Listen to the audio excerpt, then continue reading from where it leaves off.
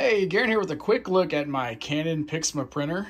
This is the primary printer that I use in my office. I have a home office and anything that I need printed gets done on this printer. And man, this is a fully featured printer. You got a number of options for inserting paper of different types in different locations. You've got a paper tray down here as normal, how you would expect. Prints and outputs to a retractable tray here. You've also got copier options and the ability to insert paper and copy in different ways. And then you've also got a scanner.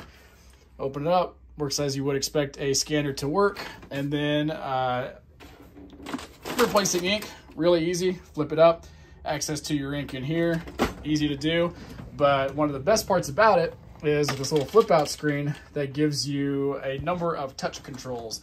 So with the power on, of course it's going through its process because I just opened the ink tray, but it has wireless printing, which is probably my favorite thing about it. So I can print from anywhere in the house. My wife can print from any computer. We don't have to plug it in, and it works really well for wireless printing. Like I said, you get copy, scan, and print. And this printer just works really well. It's feels very automatic, feels like you really don't have to do anything to get this thing to work.